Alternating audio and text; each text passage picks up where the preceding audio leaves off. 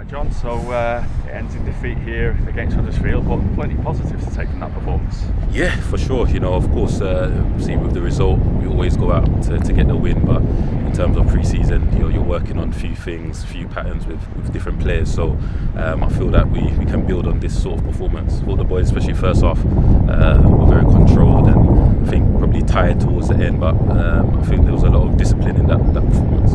It's important to remember just where Huddersfield are as well. Obviously, competing for a place in the Premier League last season, it wasn't that long ago that they were actually a Premier League side. So to come here and put that kind of performance in, it fills the squad with confidence, doesn't it? Yeah, definitely. You know, I think from the training ground to here, you could see different patterns coming alive. So that gives the boys confidence, gives the management confidence. So it's something to look forward to, and we've got some good fixtures before the start of the season. The next one being Chester, another one to look forward to away from home. What's your feeling going into that one? Yeah, it's definitely another chance to obviously get a lot of minutes, get game time, get the fitness up. So I think this is what we need to use these games for, you know, and then ensure that the results also follow that. Yeah. And for you personally, last season you didn't get to enjoy a full pre-season because of the freak injury sustained against Burnley.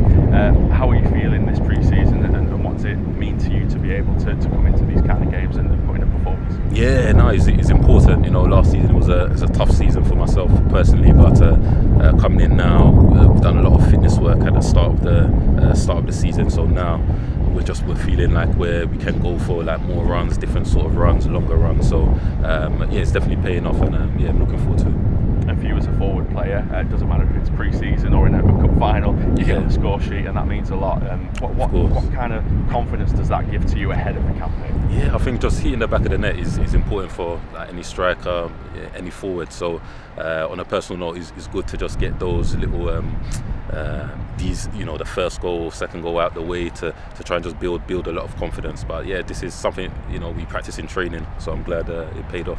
And finally, after the Chester game, we've got 2 home fixtures. How excited are you to get back in front of the Mazuma Stadium crowd? Yeah, we're looking forward to it. You know, sometimes when we're at the stadium, we see the grass as well, so we're looking forward to getting on there, see the fans again. So yeah, we're looking forward to that.